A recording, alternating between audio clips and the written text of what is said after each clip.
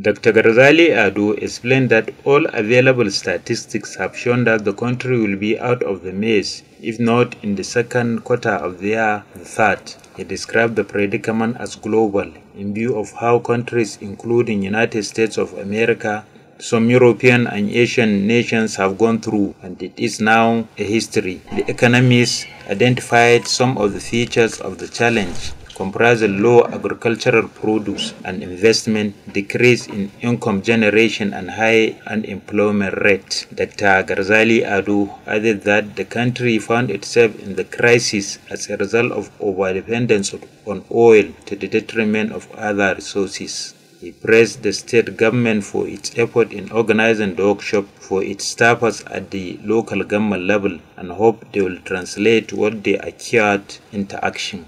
So what is happening is that sometimes economic activities in a country can be high and it can be low.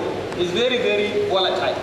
So what is happening is that as a result of that volatility of economic activities, sometimes an economy can find itself in that boom. You have seen boom. Speaking on behalf of the 44 council chairmen in the state, the chairman of Beach Local Government Council, AL-IHSAN Muqaddas, expressed gratitude to Governor Abdullah Umar Ganduje over his numerous feats in driving the state out of the present economic difficulties countrywide, as well as the Commissioner for Local Government, Haji Murtala Salagaro, for transforming the ministry in less than 2 years.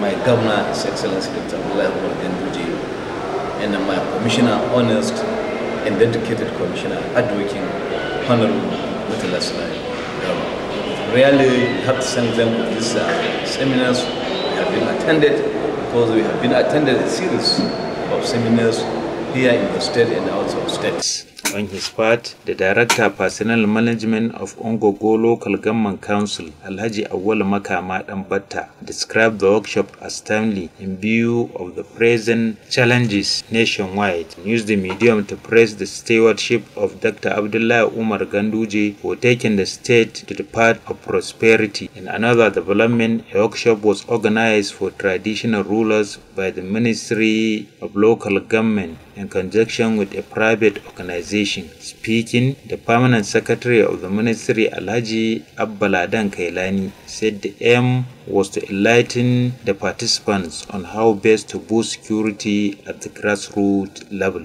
Isiaku Ibrahim reporting.